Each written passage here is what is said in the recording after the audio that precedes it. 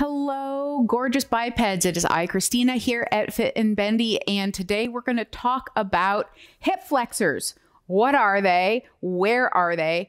And how we can find a better relationship with our hips by being able to identify them. All right, so let's get started by talking about the deep hip flexors.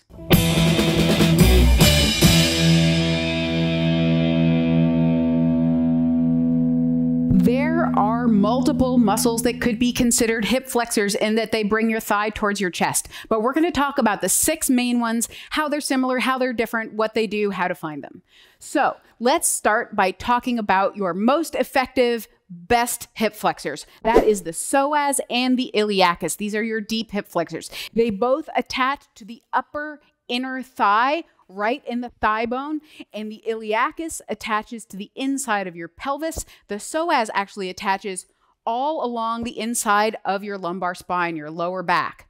And these are incredibly powerful hip flexor muscles when they are working well. They are absolutely superb at their job. The only problem is we tend to have an epidemic of weak, tight iliacus and psoas muscles from sitting so much. When we sit, those muscles become compressed and weak. And then we end up starting to rely on some of our less optimal hip flexors. Let's talk about what those are. Another set of hip flexors are our pectineus muscles. These are basically inner thigh muscles. They go right from the pelvis to the inner thigh. They're very short, so they're not as effective as those other bigger muscles at lifting the leg. However, they can do the job. And if your other hip muscles aren't working, they might end up overworked, which is going to give you very tight, grouchy inner thigh muscles.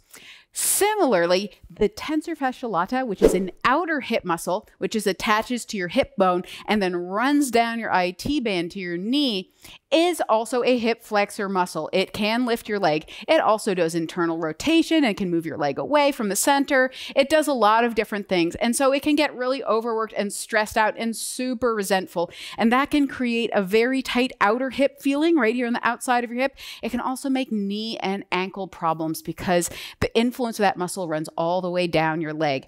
And one of the ways you know that you're overusing your TFL muscle is when you lift your knee, your hip comes up as well. That's a sure sign that that TFL is grouchy and overworked.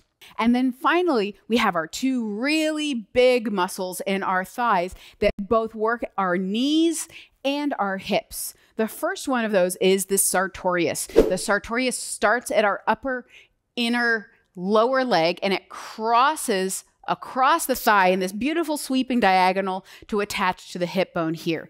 And this is the muscle of ballet dancers because it's going to turn your leg out, lift your thigh, and bend your knee.